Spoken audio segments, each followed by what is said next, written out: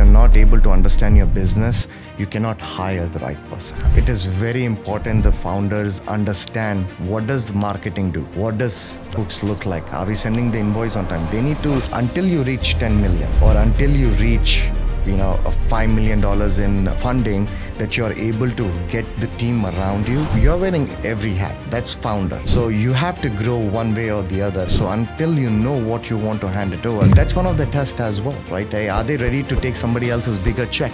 Now my next thing is, how do I go out there and build a larger scale company, not in a small vacuum, but how do I get out there? How do people start believing in you? Hey, this something exists. So I think getting out there and being uncomfortable is part of your job. So you got to figure it out, what is that uncomfortable is, and try to push. That's when you can know, okay, I can do this too.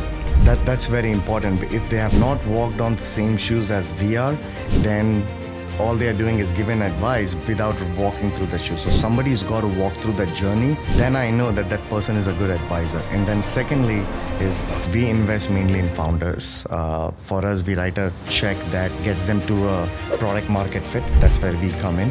And like I said, going back, I'm a builder, so I want to solve early problems working with the team. Typically, what do the early product team needs? They need somebody with a go-to-market strategy. They can get the early customers, and they need some engineering help. So when we invest in the founders, they typically have